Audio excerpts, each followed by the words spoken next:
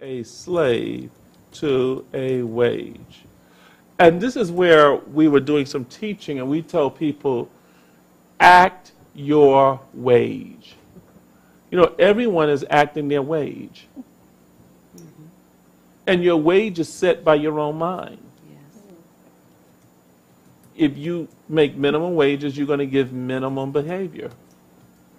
Your conduct is going to be at the minimum. So, act your wage. And that's why you've got to move yourself into an infinite economy. Read on. We shall serve for the joy of serving, and prosperity will flow to us and through us in streams of plenty. The supply and support that love and zeal will set in motion are not as yet largely used by man, but those who have tested their providing power are loud in their praise. The dynamic power of the supermind in man has been sporadically displayed by men and women of every nation. It is usually connected with some religion's rite in which mystery and priestly authority prevail. The so-called common herd are kept in darkness with respect to the source of the superhuman power of occult adepts and holy men. Good. And let me just say this. This kind of knowledge is not for common men. Common men are kept in darkness. And when you start to understand this, you are privileged to come to light. Yes. It's a privilege that you were even able to see the light. Okay, Prophet Kelly, we're going to skip on over here now to page 416 and begin reading here. There is a kingdom of abundance. There is a kingdom of abundance of all things, and it may be found by those who seek it and are willing to comply with its laws. Jesus said that it is hard for a rich man to enter into the kingdom of heaven. This does not mean that it is hard because of his wealth, for the poor man gets in no faster and no easier. It is not money, but the thoughts men hold about money, its source, its ownership, and its use that keep them out of the kingdom. Good. Your revelation about money becomes important because if it is not properly spiritually discerned, it can keep you out of a lot of good if you allow money to become the source. God wants you to have money, but never let money have you. Okay. Read on, Prophet Kelly. Men's thoughts about money are like their thoughts about all possessions. They believe that things coming out of the earth are theirs to claim and control as individual property, and may be hoarded away and depended upon, regardless of how much other men may be in need of them. The same belief is prevalent among both rich and poor, and even if the two classes were suddenly to change places, the inequalities of wealth would not be remedied. Only a fundamental change in the thoughts of wealth could do that. But before there is any fundamental social or economic change, men must begin to understand their relationship to God and to one another as common heirs to the universal resource that is sufficient for all. They must give up some of their erroneous ideas about their rights. They must learn that they cannot possess and lock up that which belongs to God without themselves suffering the effects of sequestration. The poor man is not the greatest sufferer in this concentration of wealth, for he has not concentrated his faith in material things and chained his soul to them. Good. And so therefore you got to watch that you do not chain your soul to money because of your erroneous thoughts about money. Okay, let's go over here now to read the last paragraph there. We want to make this substance. We want to make this substance that faith has brought to our mind enduring and abiding, so that we do not lose it when banks fail or men talk of hard times. Good. And you know, that's the season we're in right now. Yes. Banks are failing. I mean, today we've heard about Bear Stearns. Yes. Yes. You know, men are talking about hard times. And guess what we're going to be preaching about? Money. Why? Because you all need to have a money consciousness so you do not buy the garbage the world is selling you. You will become millionaires in a recessionary period, there is money to be made, providing you hold in consciousness that there's only plenty of supply and all there is mind. Read on, Prophet Kelly.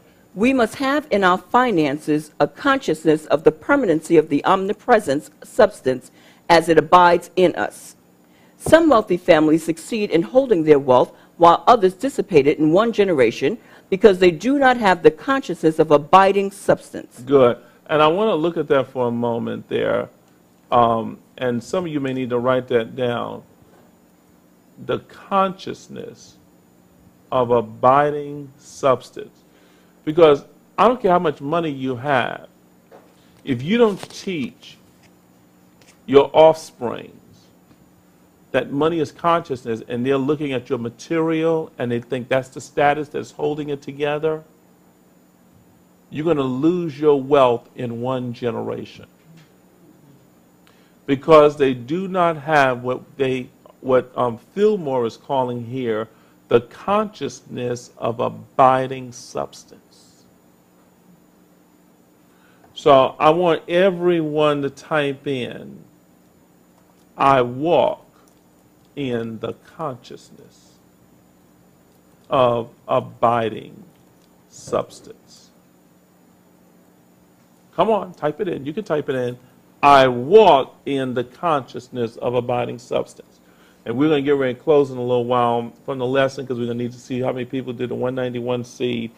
And we're going to get people a call. What did you say, Prophet Deborah? How about 15 people that did 191? Well, the prophets are here already. They're sitting on the sideline now waiting. Yes. Mm-hmm. You may tackle one or two tonight yourself, huh? We're going to be tackling them tonight. And you know what?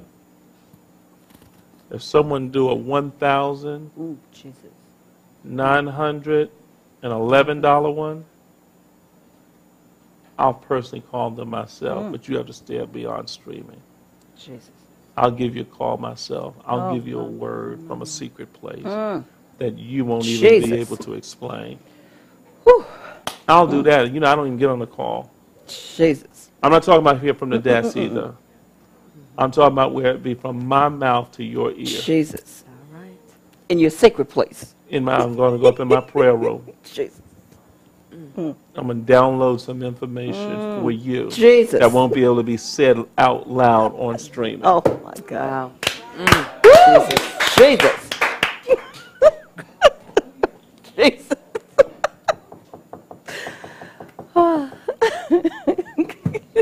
But you'll have to wait until I go off the air. I'm sure you can understand. Oh, yeah. And if 3 of you do it, I will come off the air immediately. Prophetess Deborah will take the middle seat. And I'll just leave this seat and go on up because I don't want to be up until 6 a.m. in the morning prophesying to you. Amen. Marcia Davis calls it a sacred kiss. Ooh, I like that. That's good. Oh, Rabba Shata. Jesus. Oh, my.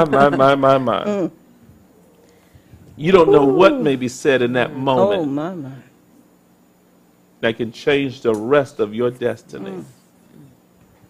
So the consciousness of abiding substance. For many of us, there is either what? Feast or a famine. In the matter of what? Money. And we need the abiding what? Consciousness. See, that's what I'm talking about. The Jesus. abiding Yes. consciousness of substance. If you don't have that abiding consciousness of substance, you are going to the poorhouse. Look at your neighbor and say, neighbor, Neighbor, you need to get into the abiding consciousness You need to get into the abiding consciousness of substance. of substance. Okay. Prophet Kelly, we're going to go ahead because I'm excited tonight because I Yes. feel as though 2 people are going to do something Crazy. that may do the $1,911. Yeah. See, I just felt that. I don't know why I felt it. Felt it. and the palm of my hand just started itching. Mine was